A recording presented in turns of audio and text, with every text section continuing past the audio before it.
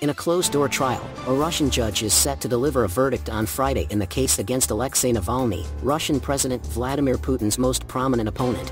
Navalny, who is already serving a prison sentence of 11.5 years, could face an additional 20-year prison sentence on extremism charges related to his pro-democracy campaigns against Putin's regime. This would be Navalny's fifth criminal conviction and is widely seen as a politically motivated attempt by the Kremlin to silence him. Navalny, a 47-year-old lawyer-turned-politician, has been in jail since 2021 after recovering from nerve agent poisoning that he blamed on the Kremlin. Earlier this year, a Russian judge added another 9 years to his sentence. Concerns have been raised about Navalny's deteriorating health while in solitary confinement, with his team stating that he has not received adequate treatment.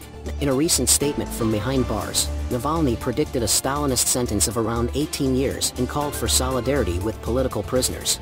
In his last hearing, he criticized Russia's involvement in the war in Ukraine.